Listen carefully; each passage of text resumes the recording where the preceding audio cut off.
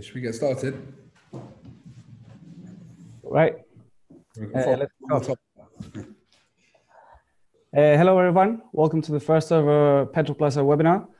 We've partnered up with EdgePetrol as they focus on real-time data visibility and provide insights on margins that retailers have never seen before.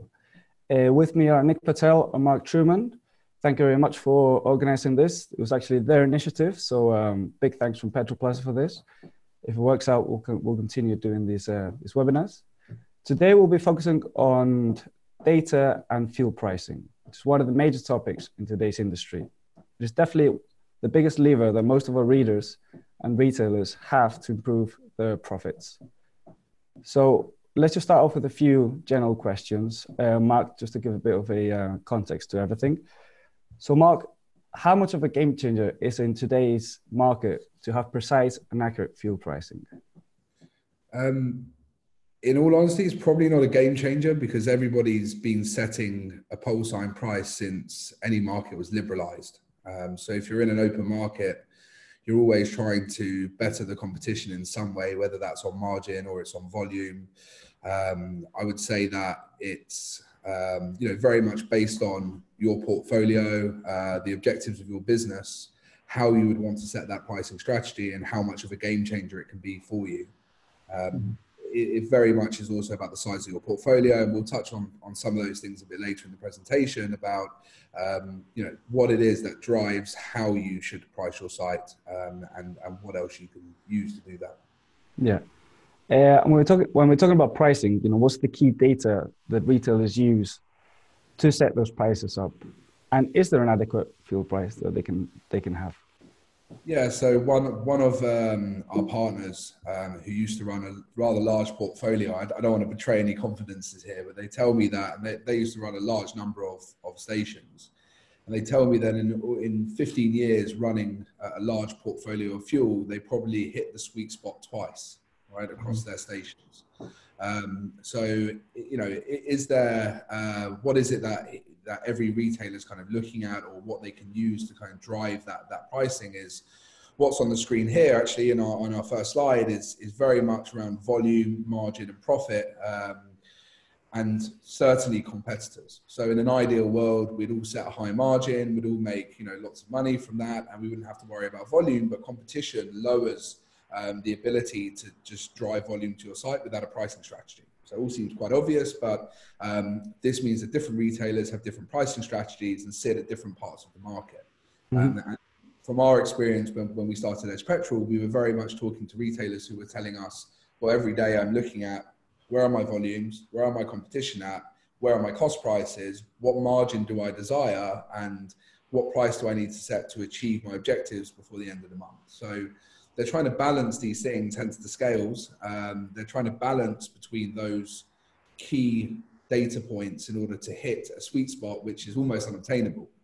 So it's a bit of a conundrum, and that's why we've used that terminology. And I think that's one of the reasons that there are some good tools that do exist in the market to try and help them solve that problem or even react to that opportunity. Yeah. Talking about those tools, obviously there's been a great technological development over the years. I think, Nikhil, you're going to give us a little presentation on how that's developed over the years.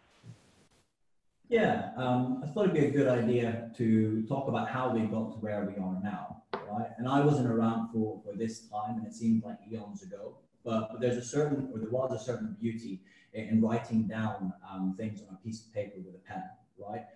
Previously, retailers used to write down their cost prices, volume numbers, as well as margin numbers physically, right?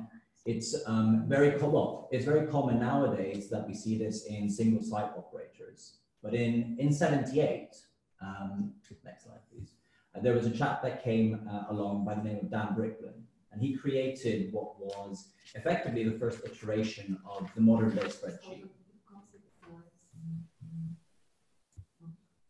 I think we're having some technical issues. I can see the slides on my side. Hey, me too.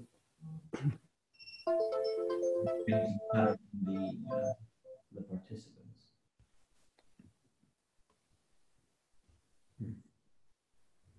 I'm not sure why they would be able to see it. Maybe they can let us know in the chat if you're all having some technical issues and you can't see the slides. Yeah. Richard Hammond's raised hand. Oh, we've got some chat. They can see now. They can see the slides. Yeah.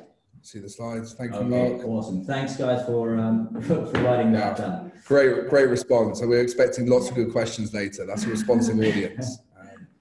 Okay, All right. great. Yeah, so where was I? In 78, there was a guy called Dan Bricklin who created what was effectively the first iteration of the modern day spreadsheet. Now, only up until about 10 years after that was when fuel retailers started to adopt what we now know as Excel into their daily operations. Now, listen, everybody on the call has used Excel. It provides a lot of capabilities, but there's also some limitations to it. There's a lot of room for human error, as well as the information found on an Excel spreadsheet is often after the fact. I think if I were to ask any one of the attendees, what was your worst memory in the office, a lot of you guys would probably recall a time where Excel did something that it shouldn't have done based on human error. Before Christmas, I spent about 4 hours creating a spreadsheet for Mark, who's on the call. Excel crashed, and I had to spend that 4 hours doing it all again. Which is why we now use Google Sheets, right, Nick? Yeah, exactly. Then came the 90s, right? And a company called Calibrate entered the market, which was effectively, Mark, can you switch the slide?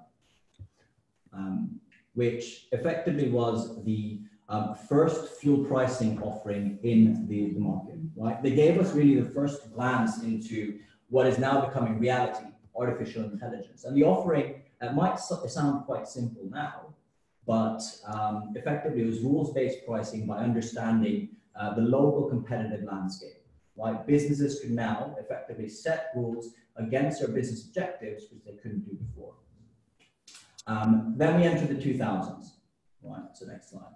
And we had companies, Price Advantage entered into the market with a partnership with Skyline Signs. And this was a really cool development for a number of reasons. But fuel retailers were now, if they had the right hardware or acquired the right hardware, able to set their call sign price remotely at any time, at any site, wherever they were. There was another massive paradigm shift in the market and in everyday life, actually, and that was a smartphone. So what the smartphone allowed us to do was to have apps. And I'm not sure how many of you remember the first app you had on your phone. Mine wasn't Gas Buddy. But crowdsourced pricing applications have now popped up. But there are limitations to those as well, and they still haven't replaced the traditional methods that we see in the industry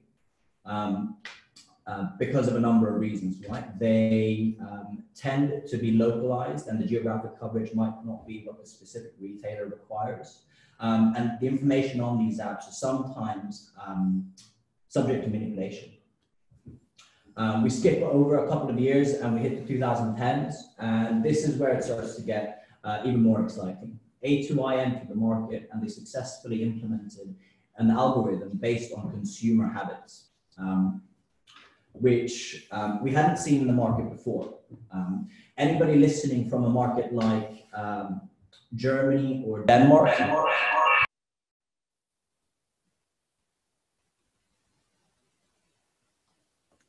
think we've had a little issue with the sound.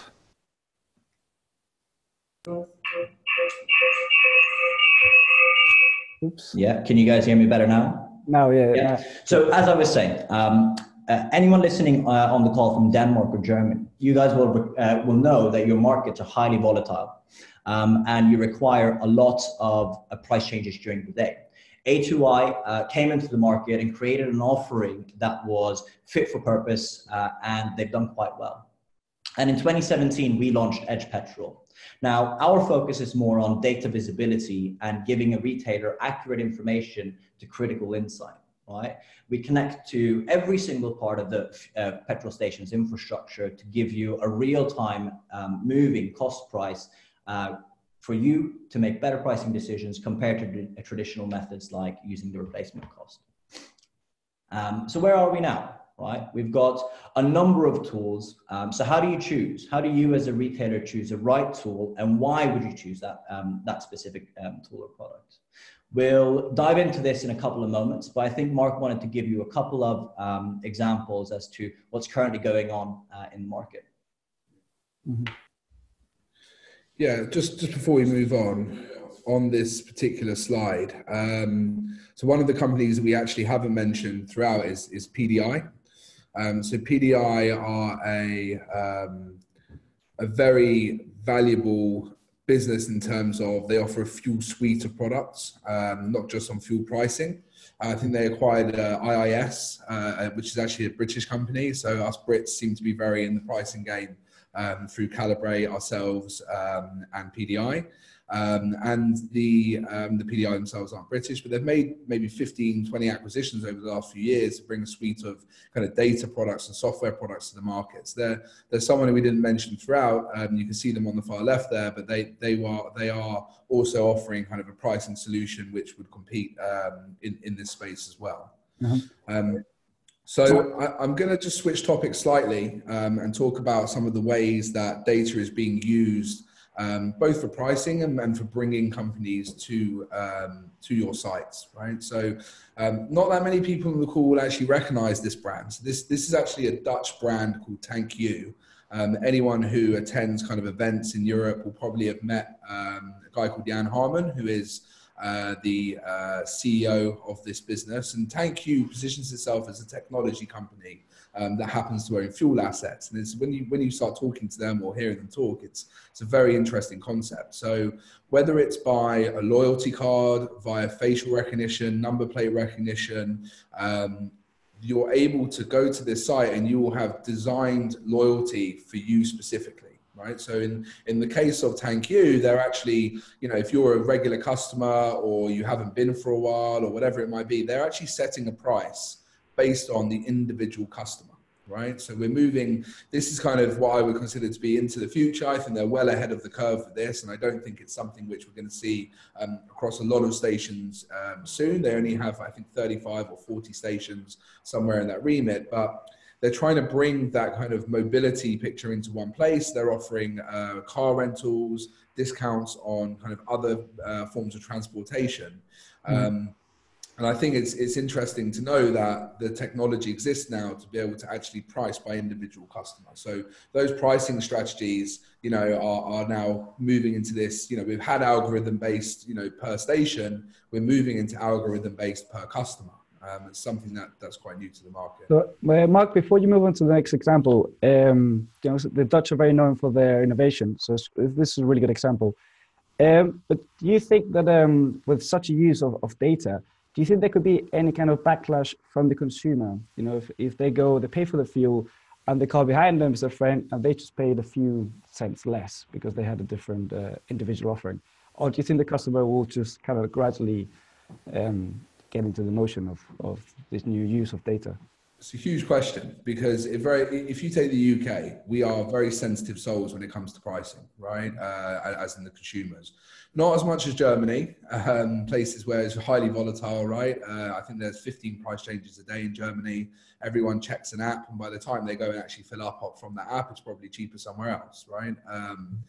So I think it's cultural, first of all. It's how long that market has been liberalized, whether that market is volatile or not. I know I think Calibrate are actually on listening in, and I know they talk a lot about what volatile market, the difference between, through regulated to liberalized to volatile and how that process happens. Mm-hmm. So yeah, that's one part. But the other bit is, if you think about it, this is kind of a positive way of doing it, right? This is where you're actually receiving a price based on your loyalty. There is a flip side to this. That if you could put this technology in and I could turn up and I drive Mercedes-Benz and my data tells me that my Mercedes-Benz drivers are happy to pay more for fuel, or they don't care as much about how much they pay for fuel, that might end up with me having a higher price. So whether we can actually get to a point where this is actually a properly commoditized industry and you pay based on your demand, maybe, or your ability to pay, it kind of, I wouldn't know how to expect a consumer response to that, but it's definitely an interesting. I would think that in the UK, everyone is so reluctant to move the pole sign price more than once a day because of high fuel duties. And you know, something like this might cause a problem. Yeah, we'll have to see how they get on. I think A2I had a little bit of an issue in the UK where I think their product was slightly misunderstood. Maybe I saw an article about it.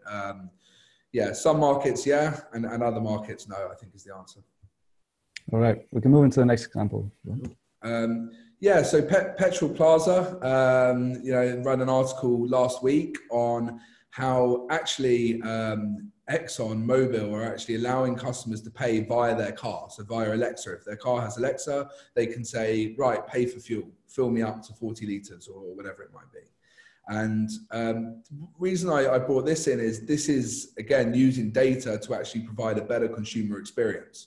So yes, your pricing is vital. Yes, your pricing is important, but by having a more well-rounded offering, it actually sometimes, you know, the reason people go and pay for bigger brands is because they are offering a better service all round. And I think that's Exxon Mobil's thinking here. Around across 11,500 stations, they want to be able to make this a seamless experience for their customers. So I thought that was worth mentioning. Mm-hmm. Plus, it was a PetrolPlaza article, so I couldn't resist. Thank you for the plug, Mark. It's a very interesting example, and we're going to see a lot of developments around this sector in the next 5 years. It's going to be a complete different industry when it comes to payment and the use of big data for any kind of service. Yeah, I mean, mobile apps as well. Yeah, I think they only account for, you know, maybe 1% or less than 1% of sales at the moment in the UK, but there is a real shift in how, you know, not just how consumers want to pay for fuel, but what's available to them in terms of options to be able to do that. I don't know if you've, across Europe, you have this, but there's actually a company in the UK now, Zebra Fuels, who will come up and to your driveway and actually fill up for you, right, while you're in your house. All done by app and all done in quite a smart way. They don't do that with unleaded because unleaded explodes. But they're definitely offering that in diesel. Yeah, I've seen a number of startups regarding that feeling at home with apps in Canada and the States. So that's definitely something that retailers should watch out for or get into that business as well. Yeah, one of our fuel, like as in one of our partners in America, who is actually a retailer, they actually offer that service. So yeah, it is touching all areas. And then this is something that I think us and a few of our kind of peers in the competitive pricing industry we've always tried to crack, right? What is my site sensitivity? Now, for the retailers that are on the webinar, you will have a good understanding of what happens to your site when you put the price up or down versus the competition, right? That's part of the art of fuel pricing that goes along with the data and along with the science, right? So you're using data to make a better decision about your station. So we're already looking at sensitivity just by looking at our competitors and looking at our volumes, right? That makes it quite simple. This is an example that EdgePetrol have been working on with an unnamed customer that has several hundred stations. We looked at 5 years worth of fuel data and we actually took the competitor prices alongside that and their pole sign prices, and we were able to map out what the elasticity of their stations were. And what you can see here is on the left, you kind of got this small light greeny cluster that if you were to move those stations up 1 penny across a year, quite placid, but just an example, you would make millions of pounds extra money, right? And then if you were to then take, with losing minimal volume, right? If you were to take the right-hand side, these kind of, the kind of more spread out dots that you see on the right, the light blue ones, and you were to put them down a penny, you would actually increase volumes by between 15 and 20% on those stations. So why is this such a good graph to look at? Because if you're managing a portfolio and you're not, you know, if you've got one station, it's still important to understand your site sensitivity. But if you've got lots of stations and you're able to actually pull that lever to say, right, well, I'm going to lose volume here and increase my profits, and over here, I'm going to lose a bit of margin to increase my volume. As a portfolio, you're going to make a lot more money. So it's having that understanding across the board of where your sites sit in that matrix and how you can use them to increase profitability. Mm-hmm. So that's really interesting, Mark. So I think from EdgePetrol, you've come up with 4 types of retailers or stereotypes when it comes to fuel pricing that can help us kind of, you know, just make things a bit more clear. Stereotypes is probably the right word. Yeah. Yeah. I'll pass you over to Nikhil for this one. Yeah, so you're bang on the mark, Oscar. Over the last 3 years, we've spoken to hundreds of retailers of all shapes and sizes. And we've narrowed down into 4 categories, if you like. The first being libero, right? So the libero's main goal is to sweep up all of the volume that they can, undercutting their competition if they have to, by having the most competitive price. Now, in terms of what data a libero looks at, the only thing that they really need to look at or do look at is the competitor prices in that area, right? Even though they have a wealth of information at hand, that's really all they care about, because if they know that competitor X is moving, they'll have to either match that very quickly or go even further below to increase volume to their site and then subsequently increase footfall. Mark, you've been here for a while. Can you think of any examples in the UK market or anywhere else that would fit into the libero category? Yeah, I think the best example would be Asda, probably in the UK, who are, I guess they kind of compete that out a little bit with Sainsbury's and Morrison's and Tesco's to some extent. But in the UK market, they make up around, those 4 companies make up around 40% of the fuel volume over here. So, they weren't even in fuel kind of 25 years ago, right? They came in, built big stores and big sites next to them, and they've swept up 40% of the market. And we've actually gone from 15,000 stations down to around 8,500. I'm not totally laying that at the feet of the supermarkets, but it's that is kind of their pricing strategy to make sure they are priced at a few pennies under the independents. Yep. On another note, in terms of another market, we were in America a couple of weeks back, and we were speaking to small to medium-sized retailers, and some of the main issues that they had with the liberos in their markets was that in some states in America, you can sell below cost. So imagine you're sat next to a libero, and they're allowed to do that. You need to think about how can you counteract that. So the next category is my personal favorite because of my Swedish connection, and it's a Zlatan. So the Zlatan only cares about one thing, and it's margin, right? So they're happy to sacrifice volume, and the only thing that they make their pricing decisions against are cost prices, right? So the Zlatan will typically have quite a lot of volume fluctuations, but when they score, they score really big. So when their price is attractive, they're going to make a lot of money. Mark, any examples on that one? Without giving too much away, I think I would go for the kind of the highway sites, right? I probably it's the same in Europe. I mean, I'd be interested if anyone on the call would be able to fill me in, but it's certainly in the UK. If I think my local BP is priced around 129.9, and I went to fill up on the motorway a couple of weeks ago, and it was priced at 149.9, right? So they're taking an extra kind of 20 pennies margin per litre. So I would say that they're probably not pricing based on the competition or their volume. I'm sure they look at it, but it's very much, what is my cost price and how can I price above that to make sure I'm achieving the desired profit per litre rather than across my portfolio. Okay, so the next one is the groundhog, and if you switch over to the next slide, so the groundhog is focused on stability, right? The mantra for them is the market will always move up and down in increments, but at the end of the day, the market will always meet in the middle. So they'll only ever really change their price if they feel that the market has moved drastically. And they do this because, brand perception is key, right? They look at their local area. They're typically small, but busy retailers. And a lot of the people that we've been speaking to see themselves, the groundhogs, see themselves as shopkeepers that sell fuel, not necessarily the other way around.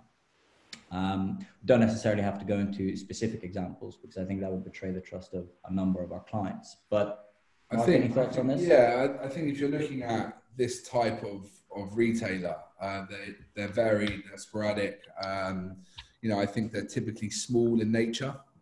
So kind of your kind of single site or maybe a handful of sites in an area whereby you know, it's a little bit sleepy, there's not too much competition. This is not necessarily a bad system. In some markets, this is extremely justified, right? If, you know, if everyone's sitting on a similar price, whether that's because you're offering a good price to the consumer or you're sitting on margin, that's this, you know, it can work for different types of stations. And finally, we have the enganche, which the enganche is effectively looking to make things happen across their entire portfolio, right? So they might be happy to lose volume on one site, because while they're losing volume on one site, they're looking at all of their other stations to see where they might be able to make up in margin. You know, this model is typically used by growing businesses or larger portfolios. Again, spotting opportunities at the right time is key for the enganche. Now, the risks of this is if you have inaccurate data, you're not going to be able to spot those opportunities. And if you can't action any fluctuations in the market, you're going to lose out overall. One of the key benefits to this, I'd say, is once you've nailed down the process, it's a lot easier to run a growing business in this way. Mark, any notes on this? Yeah, so I think if you're looking at this particular type, all four of these, I'll flip onto the next slide, all four of these types need data in some way, shape or form. Your groundhog probably needs the least, your enganche probably needs the most, but if you look for the libero, it's the speed of that data, that competitor data. For the Zlatan, it's the accuracy of the cost prices to make sure that the margin is being maintained. And for the enganche, it's everything, right? If you're running a large or growing portfolio, or even a small one, and you're trying to sweat those assets and maximize those profits, having access to both an automated tool that can help you set those prices, data that is coming to you on the day or real time or whatever, in whatever format that is best for your business is very important, right? You know, the more access to valuable insight that you have, the better you will be able to increase your profitability for your stations. So we're actually going to run a poll. I know that not everybody on the webinar is a retailer. We've got a lot of partners and other people who are interested on. So if you're not actually a retailer, you don't have to state this, but you could ask yourself, what would you be if you're a retailer? I'm sure you'd all want to say enganche. Be a little bit honest. We're going to launch the poll, and that should be with you guys now. Which retailer are you, or would you like to be?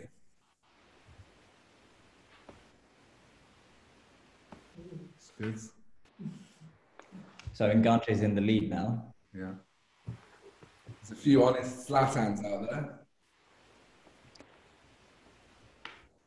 That's the best thing about Zlatan is he's pretty honest about it, right? So I'm not surprised that people are admitting that. A few groundhogs. Okay. Give it another couple of seconds. We've got 40 people voted, which is great. So Mark and Nikhil, coming from the UK, one of the biggest players right now in the world, who's making most of the noise, is Euro garages. You know, how would you fit them in these categories? And obviously they're kind of enganche, right? So Euro garages are, yeah, I mean, first of all, they're a different beast, right? I mean, they're huge, they're growing quickly, very heavily PE backed, right? I think they started with one station, right? Yeah, in Blackburn, right? I think. In Blackburn, they're based in Blackburn. Personally, I don't know them, so I would be going on a limb. But I don't think when you've got that variation of stations and variation of markets specifically, so you have to be an enganche. You don't really have a choice, right? And I think what you would find with Euro Garage is they're probably picked up a load of different tools. I imagine, I know they don't have EdgePetrol, but I'm sure they have within some of the portfolios they bought, they have Calibrate, they have PDI, they might have Price Advantage knocking about somewhere, right? I don't know is the answer, but I would be very surprised if all the estates they have bought weren't already using some kind of tool. The biggest challenge for Euro garages is how do they centralize that pricing? They'll never maximize that profitability across their global portfolio until they, in some way, shape, or form, centralize that. Whether that's by country, whether it's on a global scale. So I don't think a typical retailer doesn't face that challenge, right? But certainly if your pricing is not centralized, that is going to cost you on the bottom line, right? Having that central strategy that feeds into the different markets. Yeah. Okay, so we've had our vote. The results are Enganche 62%. So that's the most popular, which is great. Groundhog 9%, Zlatan 18%, and the Libero 11%. So I think it's important here to note that, out of all of the 45 participants that voted, 62% of people need lots of data and information and tools, right? And I don't know what everybody is using, but it's certainly, I'd be very surprised if Enganches are still using kind of pen and paper, Excel spreadsheets, right? There's probably some tool that they use to be able to perform in that way. And certainly if they're not, I would highly recommend they get in touch with us or one of our peers, right? So just what other things do you need to consider when you're putting together a pricing strategy, right? And trying to understand which tool you should be using. So certainly number of stations is one, right? If you've got a large portfolio, you have a lot of tools and capabilities which you can put together, right? So, for example, if you've got multiple sites, the likes of Calibrate, Price Advantage, EdgePetrol as well, these guys, this will work for you, right? It's going to work in one way, shape, or form. If you've got one station, it doesn't really make that much sense to put a Calibrate or a Price Advantage on the site, right? When you're there every day. EdgePetrol, because it focuses on the visibility, might actually work for one station, right? If you've got 7,000 stations, where EdgePetrol is right now, it probably isn't, the right time for you. So there's different products are right for different sizes of portfolio. But as a general rule of thumb, what you'll see here is that the more stations you have, it's not a linear process. The even more benefit you get from that data, right? And the reason is a really good example is in the UK, the grocers, if they are are being challenged on volume in one place, or even not in the grocer, anyone has been challenged in volume in one place. If you've got a portfolio and you have visibility or the ability to actually act on that through one of these tools, you can bring down in your exception sites, the stations that you're not happy with, you can bring down the price to drive the volume and take that margin elsewhere where the volumes are good, where the volumes are strong, where your competitors are not as aggressive. So by combining the tools, by bringing elasticity and certainly bringing a retailer's logic and their brain into the equation, the data benefits of having multiple stations increase significantly over the size. The next thing to consider is market landscape. Calibrate get another mention here. They do some really good, I think they bought a company a few years back called MPSI. They do some really good kind of market analysis data, historical market trends, strengths and weaknesses of each market. And I think they even have a plotting tool, right? So you can actually see what would it look like if my station was here, what volume could I expect, which I think is a really neat piece of kit. You've got EdgePetrol. So when it comes to competitor prices, part of what Edge offer is if you're happy to share your live pole sign price, you will receive everybody else's, right? So it's part of the kind of the live data suite that we offer. And you can see there on the left, you've got two examples of that with the little gray edges next to the two competitors. On the right-hand side, you'll see Gas Buddy. So this is obviously a mobile app, and this is capturing Waze. I think Waze do this, and a number of other apps do this, as well as if you look at kind of like fuel cards, there's a company in the UK called Experian Catalyst. I know there's a couple of businesses in the Netherlands and in Europe that do this as well, where they're capturing the pole sign price via a card and they send that out to their customers the next day. So, what is your market landscape? What is your competitive situation? Do you have a lot of competitors? If you remember that elasticity slide, actually the more competitors you have, the more elastic your site is, right? The more sensitive it is to changes. Do you have aggressive prices nearby, or are you in a high affluent area where actually the competition is very much Zlatans? If you're all Zlatans, you're all going to make a lot of money, right? So it's understanding those dynamics, which is key before you set a pricing strategy. And Mark, just one quick question on that slide. Do you think that as retailers have more and more data and live data of their competitors around them, will they tend to have a bigger difference with their competitors, or will they tend to kind of like, have a more similar approach? It's a really good question, because obviously we're when it comes to live price sharing, we're the first to do it in the UK. So I know it almost sort of exists in Germany, but it's almost a double-edged sword because the prices are changing so quickly, right? So it's very difficult to keep up with what's happening. I think when you get into the territory of actual live pricing, like you can see here, I think you end up with a change in dynamics of the market. So the data that goes out, that's typically used by the larger companies in the UK, is Experian Catalyst, right? That's yesterday's data at best, and it's kind of a bit diesel heavy, but those prices come out and then people are implementing their strategies. I want to sit 2 pennies above and I want to achieve a margin of 6 pennies, for example, right? And what that's giving the retailer is a day's kind of time to take the extra margin, or, to react. And they know that they'll move their price and then their competitor will find out their price the next day, right? And then they'll make a move. They've got a whole day until they see that change, right?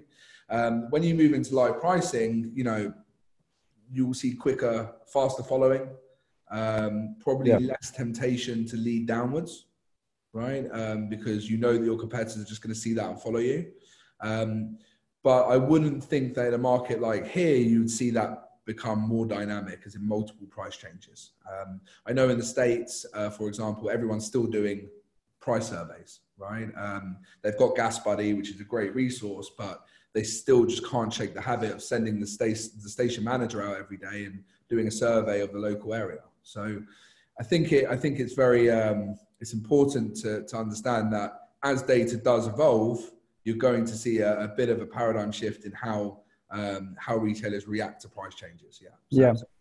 And actually that worker that people send out still to look at the price of the competition ties in really well with the next topic we want to discuss, which is, with all these new tools and big data, what do we do with all those workers and all that knowledge and that insight they had to offer to the strategy of the retailers? So kind of like, how can we tie in that human knowledge with these modern tools that are obviously very effective? Yeah, so I've got a slide on that here. Again, this is also something to consider when you're trying to choose a tool, right? At the moment, so first of all, any admin that your staff are doing that can be replaced with automation will increase the or data, they will increase the ROI of that staff member, right? Number crunching is a monotonous and low return job, especially when a piece of software could do it. And remember, if you're using Excel, you're already using software. That is a piece of software, right? But it's got its limitations and restrictions because you have to input the data, right? Or most of the time you do. So thinking about what else you can get your staff to be doing instead of that monotonous work is number one. But the thing that you're talking about, Oscar, is this knowledge risk, right? This comes up a lot for us. And when you look at like bigger businesses, what you realize is that across hundreds of stations, the knowledge of how to run those portfolios sits in the heads of just 1 or 2 people, right? Maybe 3 or 4 if you're lucky. And should one of them leave or anything happen to one of those people, that system, that knowledge and that way to respond to different situations leaves with them, right? And that's a huge risk. It's a huge human risk. So by being able to store that information in a tool, right, being able to react quickly, have data at your fingertips, that type of infrastructure is very helpful to reduce the risk of loss of knowledge for your business. The next thing on the list is another really interesting. So a lot of our customers talk to us about legacy planning, right? We've actually had people tell us, I'm buying EdgePetrol because I'm planning for my company's future, right? And they are 30, 40, even more in some cases, years experienced, right? And they're almost buying this for their family businesses, and they're buying this for their, their son or daughter who's taking over the business and going to be running that, but they've only got 2 or 3 or 4 or 5 years experience in fuel.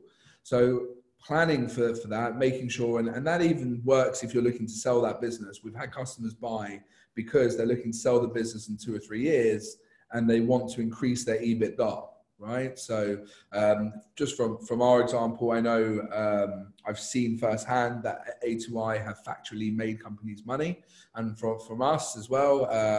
You know, it's, you know, just to give you one other example other than Edge, but for us, you know, some of our customers tell us that we're making them an extra penny a year, right? That's not just one penny, but a penny of margin per year, right? So that's a considerable amount of money to, you know, and it's a considerable change to EBITDA in an industry where you're getting between 7 and 15 times, you know, as a multiple, right, on your station. So that's an interesting one. And finally, consolidation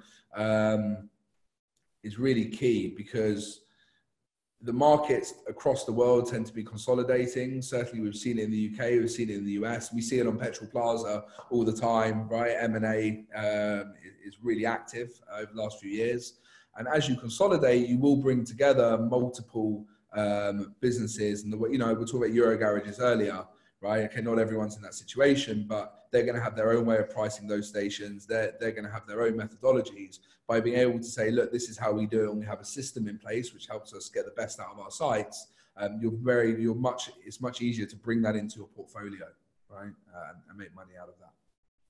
Yeah, I think definitely as the industry continues to consolidate, these tools will be a must for most of the players, especially as they're going to, you know, near territories, different territories. You definitely need a platform to kind of unite all that data that you have. Okay. So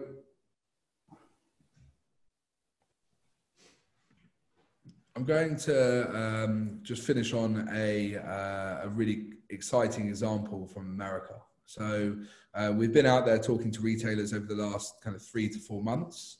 And one of the things that was really clear to us, and this does exist in Europe as well, is that there are multiple profit centers around a forecourt, right? A forecourt brings footfall, it's going to give you margin on fuel, excellent.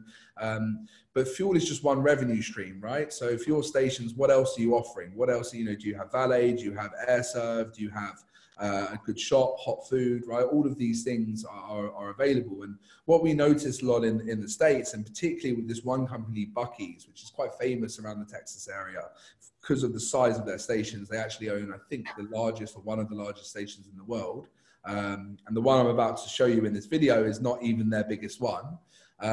But they actually have a system whereby if you have a car wash, you get 10 cents off, as an example, right? 10 cents on a gallon, not a litre, right? So it's circa 2.5 pennies off.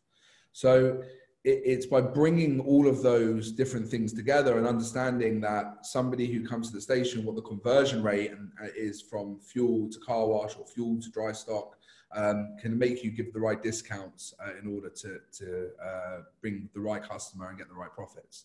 And actually the brand, in Buc-ee's case, the brand itself actually generates profits, right? So, you know, the size of these stations, and this is us just driving past, and believe it or not, it then starts again. I think it's 128 pumps at this particular station, and it just goes on for it. This is in 4 times speed, this video. And it just went on and on. You go inside the store, they're selling Buc-ee's merchandise, they've got cups, they've got t-shirts, they've got little beaver toys, right? And it's a fun fair in there. Everyone's buying all this gear. It's busy every single day. Look, they've got the real estate in Texas, you know, they've got the land to do it, but it's just an example of how you don't only need to look at data from your fuel to be able to maximize and sweat your asset. So that's it from us. Unless, Oscar, you got any more questions for me?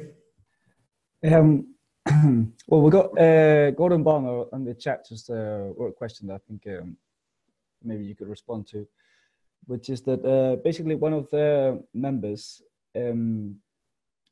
recently asked if the transactional info includes VAT, and does the value of fuel in the tanks also include VAT?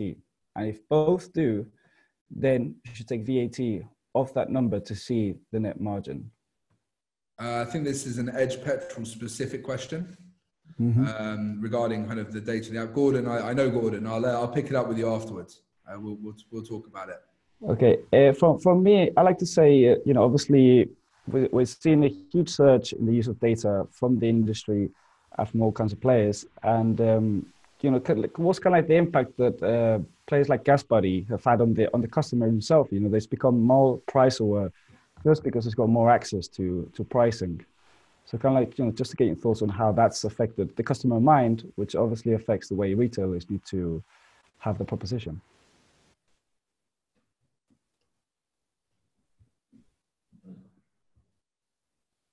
Sorry, can you repeat that? I didn't really catch the end of it. What's the effect of pricing apps like GasBuddy giving the customer more information so the customer is even more price aware? And, how does retailers, how do they have to respond to that kind of higher price awareness from the customer? Because it's just got so much information and available to them. Yeah, I mean, it very much depends on the customer, right? I don't use apps like that. I think you've got a percentage in every market, you've got a percentage of people who are making their purchasing decision based on price. Mm-hmm. In the UK, it's actually fairly small, believe it or not. In some markets like Germany, it's every single person will pretty much, well, according to the people I speak to in Germany, and someone might tell me I'm wrong here, but they're all looking at their phone and looking at the app to find the cheapest price before they go out and buy fuel, right? It's a highly sensitive market. So, and then within those kind of countries, you've got sub-markets, right? So you've got affluent areas and non-affluent areas. We actually saw, I'll give you two really good examples. So, and this isn't necessarily to do with apps, but it's to do with kind of lowering the price. So one of our customers lowered their price at the weekend by a penny. And they saw versus the competition, and they saw a 35% weekend uplift. They also saw a 10% uplift during the week. Why? Because they'd won new customers who were coming back. It's a low affluent area, and what the customers were doing is they were putting £10 in during the week, right? They're not thinking about the litres, they're thinking in the £10, right? So they were winning these new customers who were coming back in the week and making smaller fill-ups at a higher margin, right? That's one good example. The other example is we have another customer who is actually in a much more aggressive and volatile market. And they always sat as the lowest in that market, and they've raised their prices. They've watched their prices go up over time, and they've actually realized that their market is, while everyone's pricing low, the actual consumer is actually not as sensitive to pricing as they thought. And they've watched their volumes stay relatively the same whilst their margin has gone up, right? They tested out, and it's a misconception in their market. Without the data, without being able to see, and have the confidence in real time to see that those volumes weren't dropping, they might never have tried it. Now they sit 2-3 pennies above the competition, have the same sort of volumes. They're BP branded, so they've got a nice, there's a brand element to what they're doing, and they're able to make more money, right? So again, I'm not sure that the consumers are as price sensitive as everyone thinks, but there are some markets you just can't get away with it. Yeah. There is no choice. Yeah, and definitely one of the biggest trends right now in the industry is the convenience sector, right? The drinks and food segments of the business are getting bigger and bigger. So do you think, as the convenience part of and you can see that in Ireland, there's a lot of retailers that, most of their focus is actually on food and drinks. Do you think they'll be willing to set lower margins on fuel because they're making so much money inside the store? Yeah, so I mean, look, you've got to look at your forecourt as a retail hub, right? Whether you're only selling fuel or whether you're selling it's a retail hub.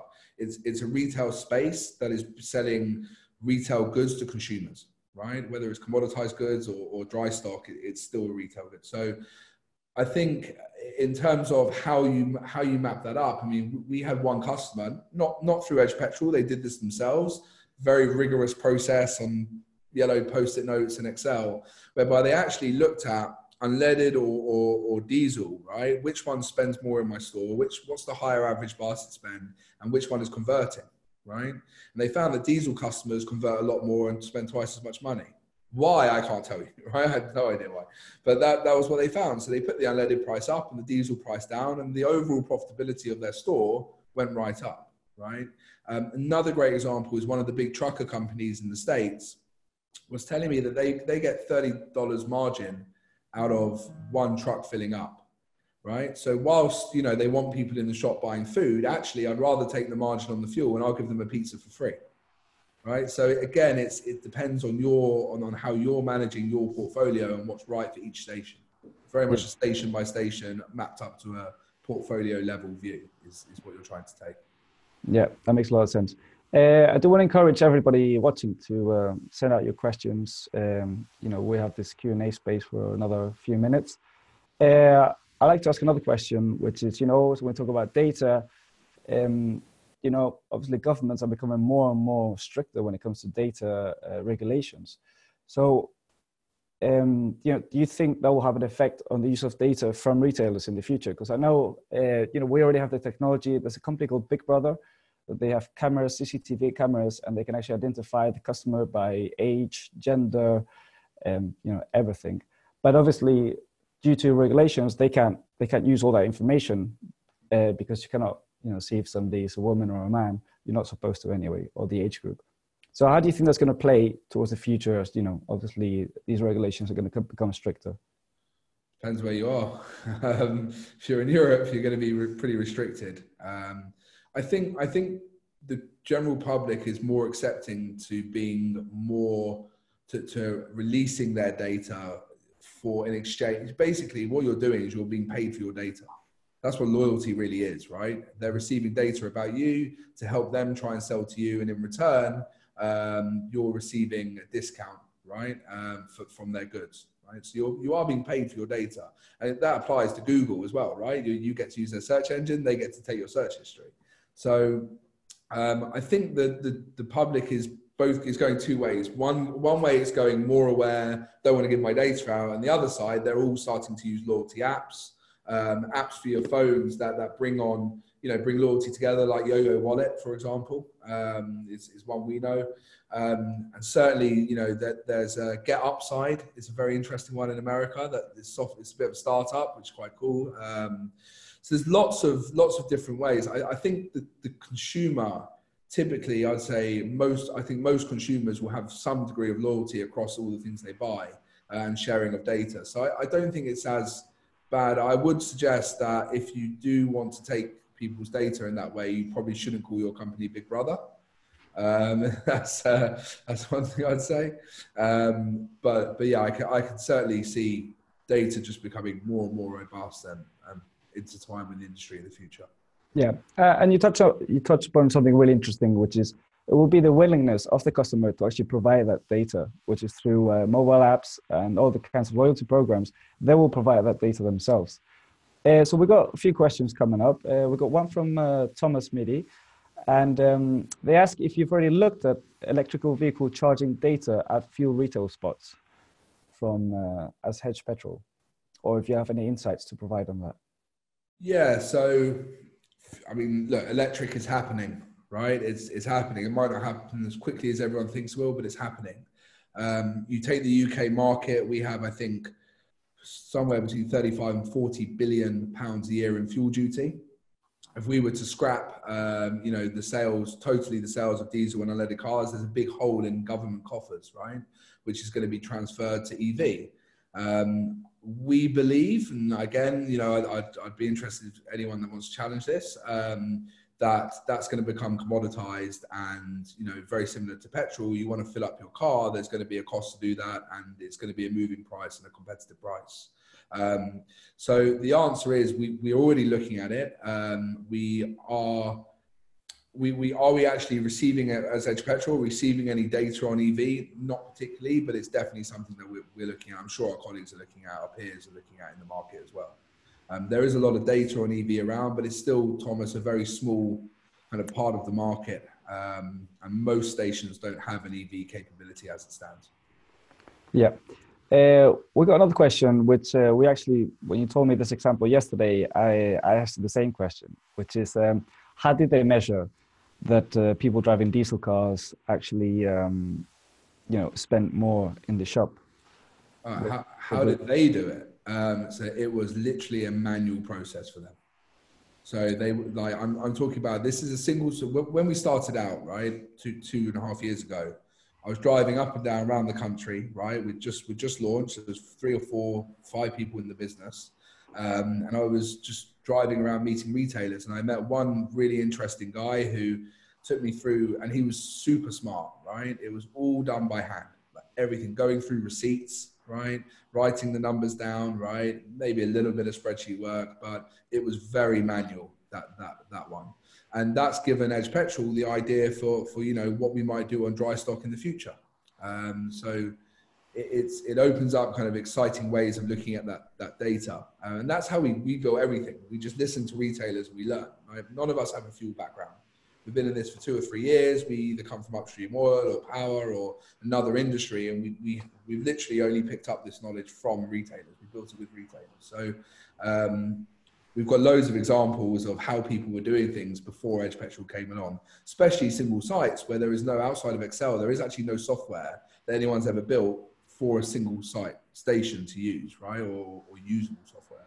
So that was, yeah, does that answer that question, Ben? Yeah, I think so. Yeah, he says yes.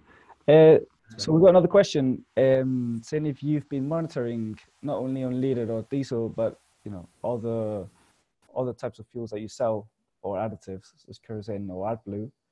And again, I guess what kind of data have you got from studying those other types of liquids that you can find at petrol stations? Yeah, so this is a little bit EdgePetrol specific, but the answer is that we are receiving and ingesting that data and information. But obviously it's less volatile, and one of EdgePetrol's USPs is the blended cost of product in the tank, right? So we're connected in live to the cost prices and live to the tank monitors and the POS. So AdBlue, the price doesn't move as much. You won't turn over deliveries as quickly. But because we're seeing it still go through the POS, we are also able to receive and look at that information. So how much we will do on that in the future, will we make it into a grade like we have for unleaded and diesel? Probably not. Are we able still to share that information via some of our analytics tools of how AdBlue looks? Yeah, the answer is obviously yes, because we do bring that data in-house. Okay, Mark, do you want to give any final thoughts before I give a little send-off to the webinar? Yeah, I guess it's kind of what's on the screen at the moment. With the market has changed, right? Retailers are still trying to do the same thing, but it amazes me how some people still don't use a tool of some sort, right? I find that really fascinating. So that's one thing you've got to change with it. Data is the most valuable commodity in the world. If you're not using it to the best of your ability, this is what the quote says next. Somebody is, right? You're wasting that opportunity to make more money for your sites. And the reason this is in quote marks is one of our US partners said this to us about pushing EdgePetrol out to his customers and saying, I'm going to say to them, you might not see value in this data, but your competitors do, and they will, right? Don't let them put you at a disadvantage because you're using Excel and they're using software, right? I know Excel is software, but you see my point. And I think that the best thing here is which of these 4 players are you, or you're, make up your own. Obviously, we've made those up, and just find that tool that allows you to play the game that you want to play in the best way, right? If you're a volume business and you think that's all you can be, well, go out there and make sure you know what your volumes are. Make sure you know what your competitor pricing is. If you're a margin business, know your cost prices, right? Make sure that you're blending that fuel. You're not just looking at the last delivery or not looking at the replacement cost. If you're trying to do everything, maybe you need more than one tool, right? But I'm pretty certain that if you look across us and any of our competitors, every single person that uses them sees an ROI. I'd be very surprised to hear that they don't. So I think we're in that age now where there's so many people using tools. If you don't, you're just at a disadvantage. All right, thank you very much, Mark. I really want to thank EdgePetrol for coming with this idea. It's the first webinar we ever do at PetrolPlaza. I think it's a great idea. For people watching, they can leave in the comments any ideas that they would like to see discussed in future webinars. In the next occasions, we'd like to include different companies to have different voices, which I think we'll all appreciate. I would only improve the level of discussion. Thank you again, Mark and Nikhil. You've been great. And hopefully we'll see you next time. Great. Thanks, everyone. And thanks, Oscar. Thanks, guys. Thank you very much, guys. Bye-bye.